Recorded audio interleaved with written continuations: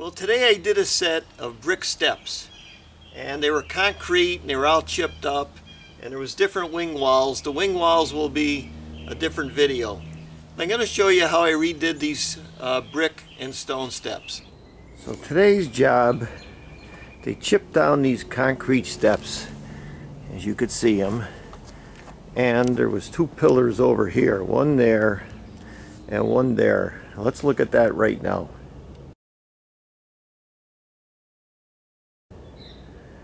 So we looked at the pillars and they came over here, ripped it out.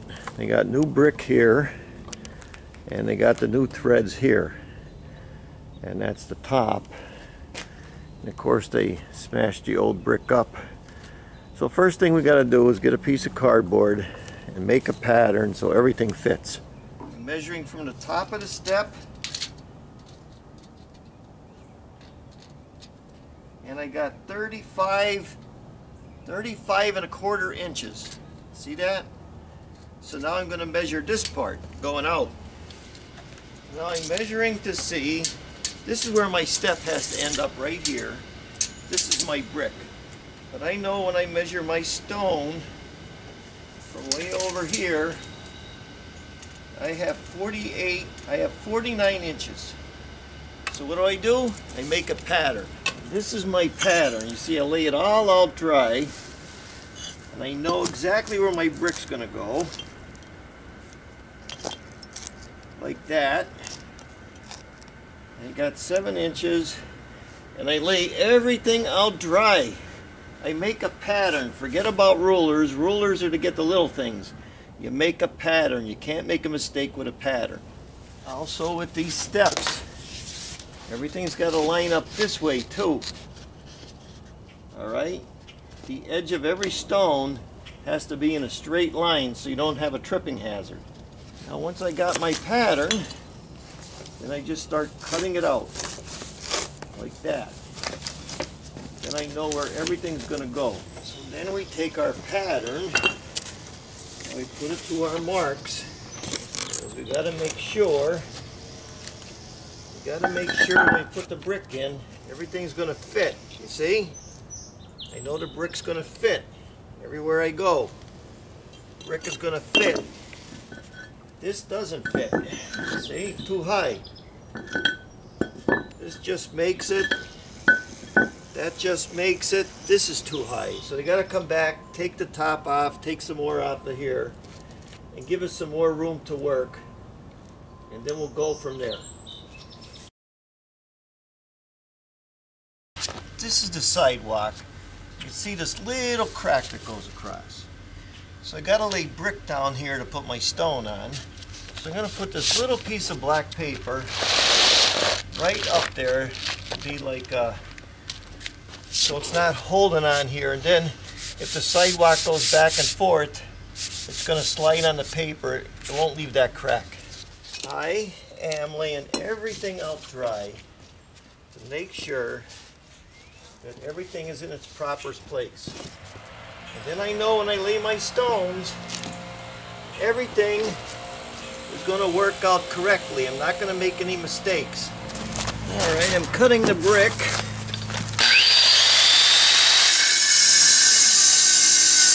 Ready to go. And I got some issues over here. So I got to kind of build this out to lay the brick on. So I'm going to show you what I do there. So I got to build a little ledge here. Wash that off. Keep it wet. Over here. Wash that off. So I'm going to mix up some rapid set mortar mix. This dries real fast. That's what I wanted to do. So I mixed it up.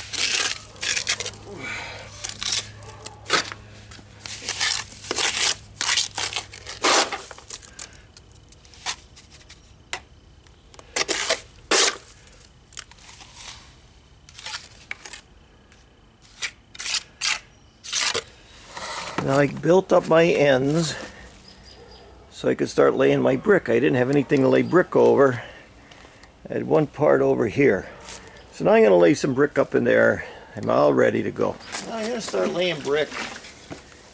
wash this off here. Make the cement stick a little better. And what's going on is I gotta reach a certain height with my brick. So my brick is gonna start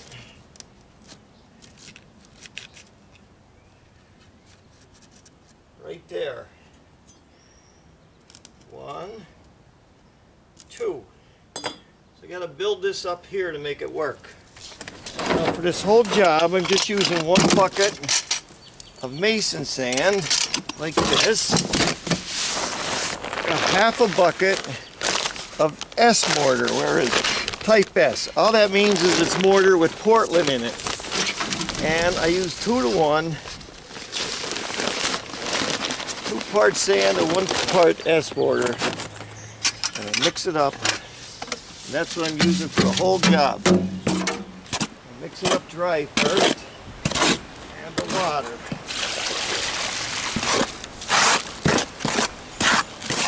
That's it. It's all mixed up.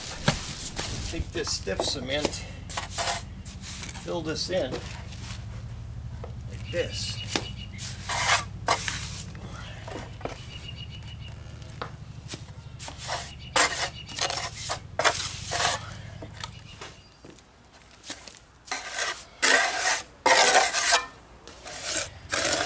That's it. So now I'll be able to reach my height because of that.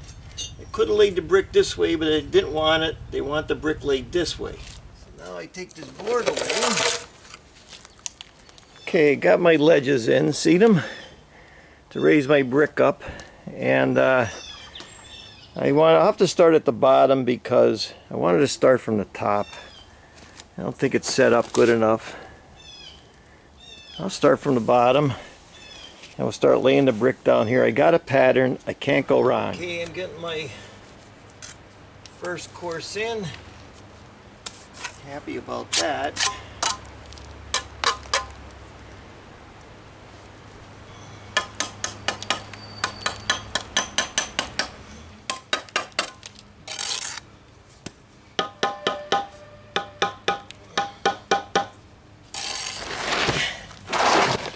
I'm just using my joiner. You could use a piece of, see these things move once in a while, you gotta fake it in there, good. You could use a piece of copper tubing if you want, anything that works. The old timers made their own tools. So I'm continuing on. Cement underneath dried enough where I could keep going. I'm just continuing on. Let's see how we're doing here. Not bad. Very good.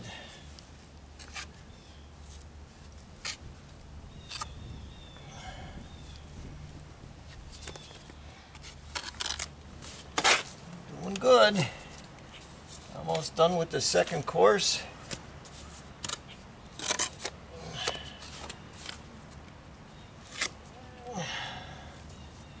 No big deal. So that's it.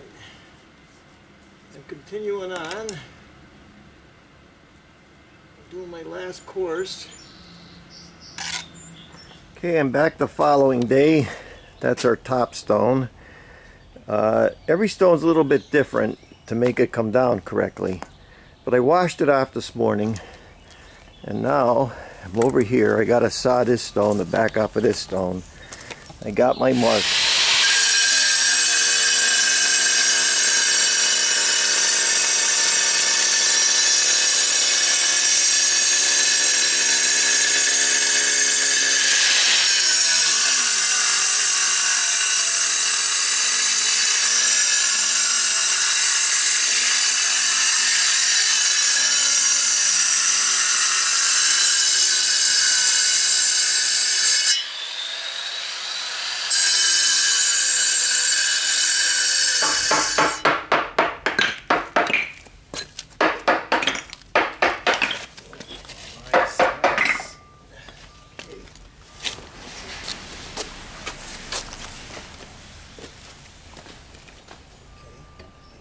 Okay, got them all in. I cut them all. They're all in dry. Then we're going to come back. We checked them with the pattern, and then we're going to relay them with the cement. I'm putting the cement down to bed, and this is a piece of limestone that I cut off the other limestone. So I know that's my height. So I know I have to go 7 inches down. That's a little high. See? It's a little high. I know I have to go, there I am, 7 inches, and I want about 1/4 of a bubble. See, that's level. I want about 1/4 of a bubble like that. And that way the water's going to hit it and roll off. See, that's level. I got that little bit right there, if you could see it. That's a stone pitch down. So I know on this side, that's my height. So way down here on the other end, same thing. 7 inches down, I got my 1/4 of bubble. That's my height.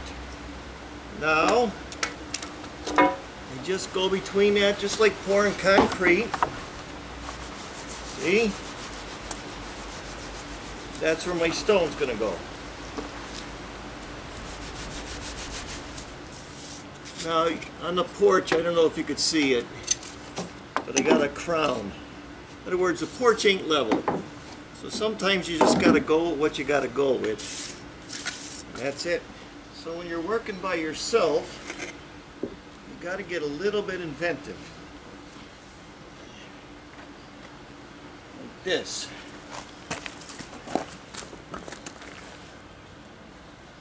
See, that's it. Now,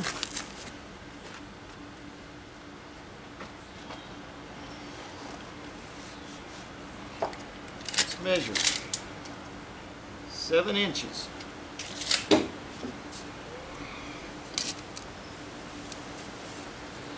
Good. Now I get my pattern to make sure. Then I cedar down a little bit. This way, I'll live with that.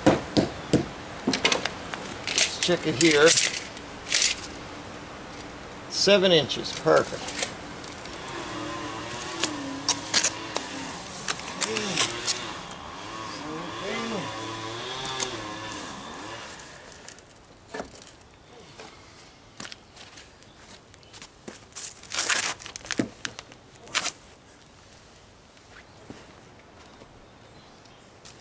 Now I got my steps all in. I got them all in this way well, but I also have it going down this way. Every point has to hit. Let's look at it from the porch. So when we're looking at our steps, we got to look at them this way. They all got to match up going this way. It's real important. What I'm doing, I'm trying to fill in the back of the brick without getting them dirty. This kind of brick is like it just gets dirty. I'm going to come and wash it tomorrow with the hose and a, what do you call it? Just a brush, a scrub brush. But right now I'm just trying to keep the brick from getting dirty. See? That's what I'm trying to do. Well, that's it. Just cleaning it all up. Put the sponge in the water.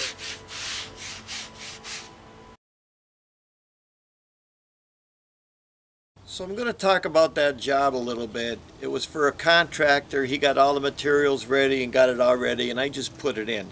But if you're going to do a set of brick steps, make yourself a pattern. Even if you're used to using a ruler all the time, make yourself a little pattern, and once in a while check it. You can't go wrong.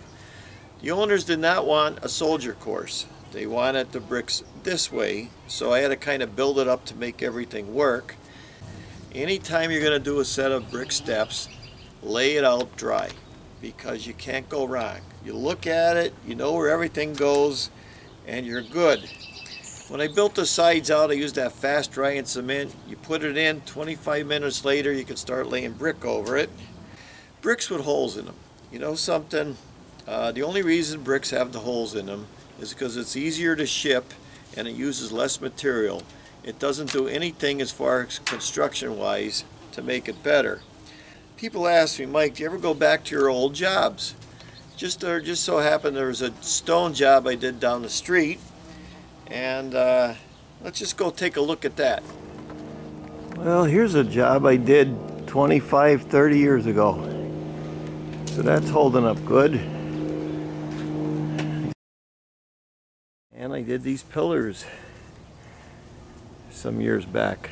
So once in a while I do look at the old stone jobs, and I had a little extra cement, so they had, you know, a joint missing, and I packed it up. But after 25, 30 years, I think that job held up good. Now, I did the wing walls after this video. That's going to be a separate video. That's what the thumbnail for this video looks like. So that's about it. Thanks for watching. I'm Mike Haduck. I'll see you next video.